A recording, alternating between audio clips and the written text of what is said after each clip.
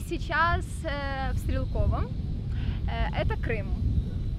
Здесь есть интересные родники, глицериновый, горячая вода, каскадный душ, болото полезное, короче. Другими словами, приезжайте, здесь очень интересно, поэтому давайте, вперед!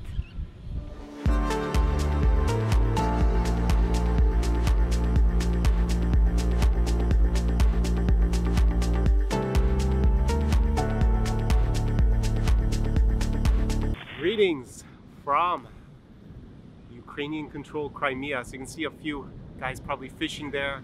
We're right at the point where Ukrainian soldiers are actually stationed on the road. I didn't want to film there because probably they're going to stop me filming. But basically we're on the Arabatskaya Strelka, which is a small, tiny sliver of land called a spit, is the geographical term. And it is probably, I mean, I just guessed by looking at the map, probably about 1% of the territory of Crimea that is still under Ukrainian control.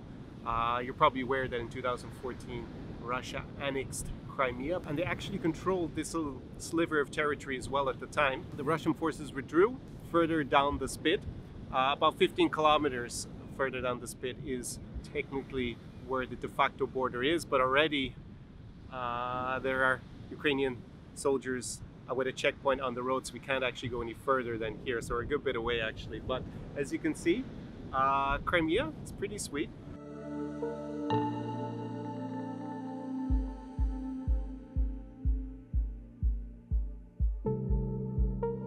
Basically, as a Westerner, if I want to go on further, well, actually no one can cross apparently the border here, the de facto border, but even if I wanted to go Crimea the other way, I'm not allowed to just cross in. I need permission from the Ukrainian side. Then the Russians are going to ask me for a Russian visa because they claim it's Russia, and I need a visa to go to Russia. So basically it's going to be a lot of complications. Not worth trying to do that, especially if you are a vlogger and you have a camera where everything's going to be documented. So anyways, let's go and see what we can do on the Ukrainian part, the Ukrainian controlled part of Crimea. Поехали!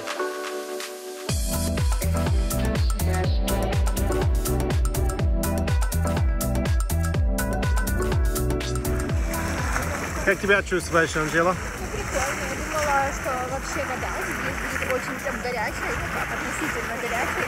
Что сюда было только зимой можно приехать. Оказывается, вода не прям очень прям горячая. Только возле самого источника прям горячая вода. Да.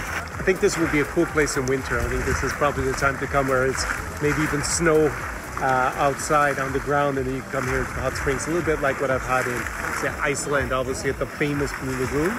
So there's no blue here. Yeah, it's super hot actually when you get close to it. That's the hot water. That is scorching. But otherwise, it's just pleasant.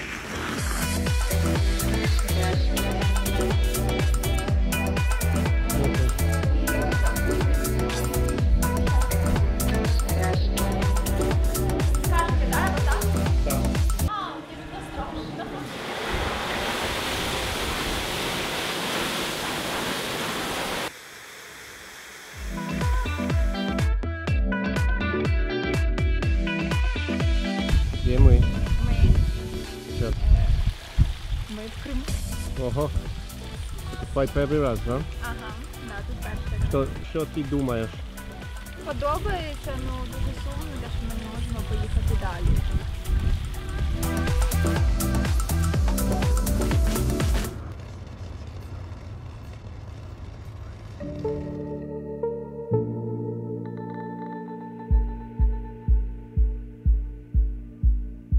So one of the lesser talked about casualties of the Russian annexation of Crimea was my favorite music festival in the region, Kazan, because after annexation, well, it was never held again, at least in here in this region in either Ukraine or Russia. They moved it, they tried a few times to put it in other countries, didn't really work, and it seems to have been disbanded completely. And this summer I spotted on Instagram that a new music festival started in the area.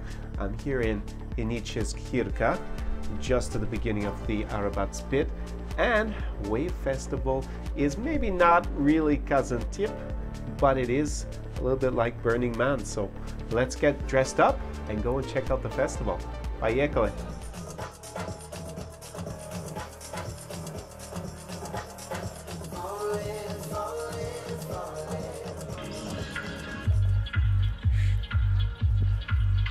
We're just here for the sunset opening night of Wave Festival.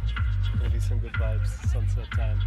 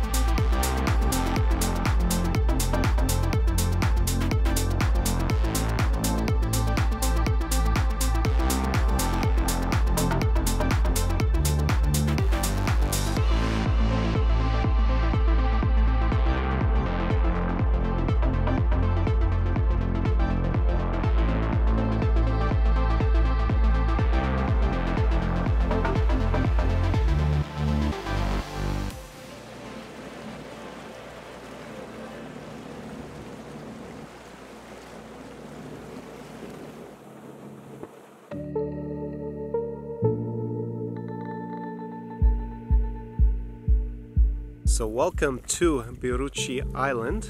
We're just off the coast from Hinicheska Hirka, Hinichesk, and this is quite a hidden gem, a little bit similar to a place I went last year, which is known as Ukrainian Maldives, Jarlhach, on the other side of the Crimean Peninsula, also under Ukrainian control. Here we took a boat out about half an hour, and you just have basically this pristine wildlife reserve. There are some deer in there, although we didn't see any so far. And you just have some clean water, which is quite unusual in Ukraine. If you've been to the Black Sea, say in Odessa, the water is not the cleanest in most parts. But here, out in the wild, it's a lot cleaner and a nice, relaxing place to come to for a few hours for sure, or maybe stay overnight. Pretty good. Что ты думаешь от этого места? Я думаю, что это место классное. Тут можно покупаться, и здесь нету очень много людей. Это заповедная зона. Да. И еще, если сюда будете приезжать, мусор после себя убираем все. Да, если нет, у нас тут эко-талибанка, да? Эко-террориста. Да, Анжела будет стрелять в тебя, если что, да?